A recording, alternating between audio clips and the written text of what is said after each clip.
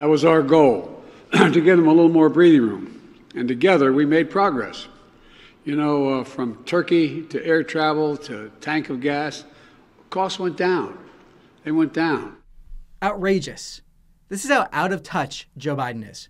Prices are up 17.6% since he took office, and he has the audacity to talk about breathing room and claim costs are going down. On those stats he mentioned, since he took office, prices for airlines up over 20%. Prices for Thanksgiving dinner up over 20%. A gallon of gas up over 80 cents per gallon compared to when he took office. And on top of it all, a new study from Congress's Joint Economic Committee shows that the average American family has lost $18,800 paying for the exact same goods and services because of increased costs under Joe Biden.